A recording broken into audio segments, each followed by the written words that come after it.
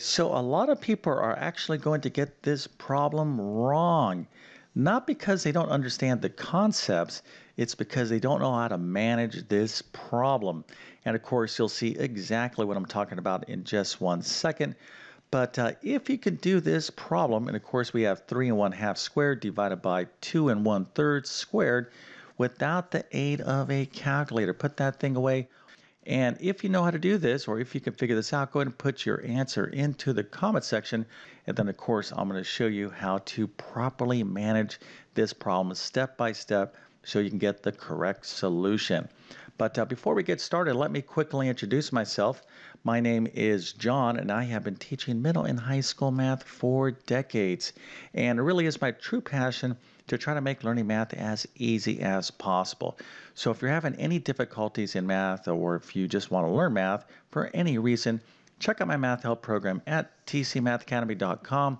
You can find a link to that in the description below. And if this video helps you out, don't forget to like and subscribe, as that definitely helps me out. First thing we need to consider is the proper order of operations so we can break out our favorite saying, which is PEMDAS. Okay, so PEMDAS. There's a lovely little mnemonic, which is just a memory aid that goes along with this. That is, please excuse my dear Aunt Sally. Please excuse my dear Aunt Sally. I don't know what Aunt Sally did, but we thank her for her cool little phrase. So what is this all about? You might be saying, okay, Mr. YouTube Math Man, you're telling me this phrase. I don't even know what you're talking about. Well, I'm going to tell you this right now. Okay, so in mathematics, we have to consider the type of operations that we're dealing with. Now, a mathematical operation would be something like addition, subtraction, multiplication, division, powers, things like this. These are mathematical operations, and anytime you're looking at a problem with different operations involved, you need to start thinking about the order of operations, and that's what PEMDAS is. And what you want to do is use this little acronym as a checklist from left to right. So let's quickly go through this.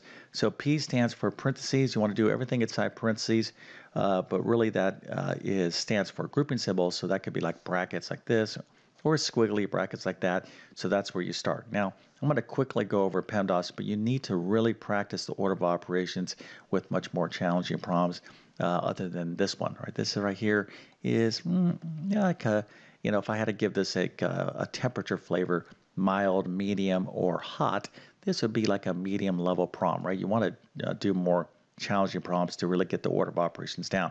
Okay, let's move on to E. So after you've done everything inside parentheses, you want to move on to E, and E is effectively a power. So if I had like 2 to the 3rd power, this little 3 up here is called the exponent. Okay, this 2 down here is called the base. The entire thing is a power. So E really stands for exponents, but you can think of it as powers. Okay, so M, D, and A and S. M stands for multiplication, D stands for division, A stands for addition, S stands for subtraction. So I did say this is a checklist that goes from left to right. So most of you might be saying, well, okay, I'm going to do multiplication next, and then division, addition, and subtraction in that strict order. That's not the case, okay? So that's not the way the rest of this kind of rule or checklist works. So what you want to do is break these up in 2 groups. So M and D is actually multiplication or division, whatever you see first from left to right. So if I see multiplication, then division, I'm going to do it this way. If I see division and then multiplication like this, I'll do it this way. So whatever I see first from left to right, and the same thing holds true for addition and subtraction. Okay, so now that we know that, we can look at what's going on here. I have division and I have powers. So what am I going to have to do here? Well, I'm going to have to take care of my powers first, right, before I even consider doing anything with division. So that's what we're going to have to do. Remember, we're not using a calculator to solve this problem other than the one in between our ears. Okay, so as we discussed, with the order of operations, I'm focused in on taking care of these powers, right? What's inside parentheses. So what's inside parentheses are really nothing to do. There's no number operations here, but I'm going to have to be thinking about, all right, I got to take 3 1/2, square that, and 2 1/3 and square this, okay? And you don't necessarily have to work from left to right. You could just do these independently on their own. Now, when we're dealing with fractions, like so, what we have here are mixed number fractions. Just some quick terminology. If I have the fraction 1/2, if I have the fraction 3/2, and I have the fraction 3 1/2, this type of fraction here is a proper fraction. Okay, it's a proper fraction because the denominator, which is the bottom number, is bigger than the numerator. Okay, so this is a proper fraction. This is an improper fraction because the numerator, the top number, is bigger than the bottom number. And these type of fractions here can be turned into mixed number fractions like this. 3 1/2, this is a mixed number. And you can also write mixed number fractions as improper fractions and vice versa. So this is a skill that you're going to have to do in order to do this problem easily. And I'll show you how to do that right now. Okay, so let's go ahead and change the problem with these mixed numbers into, or mixed number fractions into improper fractions. So how do we do that? Well, let's go ahead and just do this real quick. So remember, it's 2 times 3 is 6. So we're going to multiply this way, 2 times 3. That's 6 plus 1 is 7. All right, that is our numerator over 2. So this is a skill that you need to absolutely be able to do. Now, a real quick thing, if you're struggling a bit with fractions, so many people have a difficulty with fractions, and you absolutely must correct this. I have a ton of videos on fractions, all things fractions on my YouTube channel. But if you want a great little basic math course on not only fractions, but other things like decimals, basic number operations, place value, check out my Math Foundations mini course. It's a great starter course for those of you that are looking to improve your basic math skills. You'll find a link to that in the description below. Okay, so 3 1/2, we're going to change this to an improper fraction. Again, 2 times 3 is 6 plus 1, so that's 7 over 2. And we're going to do the same thing here. 2 1/3, that's what? 3 times 2 is 6 plus 1. That's going to be 7/3, all right? So we need to understand that. So now we have the problem expressed with improper fractions. This is going to make this problem much easier to do. Okay, so let's go take the next step now. And the next step is going to be for you to subscribe to my channel and hit that notification button. You have no idea of the positive impact this has on my YouTube channel. I am so grateful to have a lot of subscribers and a lot of views. I look at every person that watches my videos as a math student, okay, my own personal math student, somebody I get to tutor or teach to, and I take this very seriously. On my channel, if you're new to my channel, you'll find basic math to advanced math like calculus and everything in between. And my objective is to try to teach math in a non-textbook way, right? Who wants to learn math from a textbook? I mean, textbooks are awesome. I collect math textbooks. They're great. But here's the deal. You want someone to translate this information in a clear and understandable way and also emphasize things that are not in textbooks. That's what I try to do on my channel. But your action when you subscribe to my channel really does help me. So anyways, let's move back to the problem. All right, so here is the situation. We have 7/2 squared divided by 7/3 squared. So again, we're thinking about the order of operations. We have to square these before we can even think about doing division. So what's 7 over 2 squared? Well, that means take 7/2 and multiply by 7/2. And 7/3 squared means take 7/3 and multiply it by 7/3, right? So this is basically the way we want to interpret the problem. Now, at this point, this juncture, a lot of you are going to be tempted to do this multiplication, right? I know what 7 times 7 is. That's 49. Da, da, da, da. You always want to hold off, okay? You don't want to do any multiplication.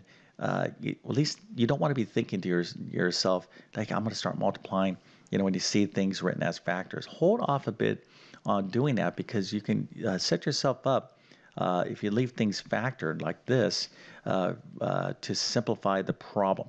Okay, in other words, you're going to make your life a lot easier because remember, in mathematics, you always want to write your answer in simplest terms. Okay, it is it's not like wrong. If let's say your final answer is 100 over 200, if you gave this to your teacher, they would probably take some points off. They might take like 2 points off, and then you would have this very angry face and be like, why did you do that, teacher? Well, they want you to write 1/2, okay? You always want to write your answers in simplest form, and it's not really optional. Okay, it's like, well, I just like to leave my answers this. Well, it's wrong. Okay, always want to express things in simplest form. Okay, so don't start multiplying just yet. So now we have, we're looking at our problem. We're trying to do this in a smart, efficient way. As I indicated, we want to manage this problem correctly. Now we have to start thinking about division, right? So we're dividing fractions. Of course, we need to know how to divide fractions. So how do you divide fractions? Well, what we need to do is go from division to multiplication, okay? And the way we do that is we flip the fractions to the right of the division sign. So here we have two fractions. We're going to have to flip both of these right here. Okay, now some of you might be a little bit lost with that. So let me just show you here. Let's get rid of some of this stuff right here.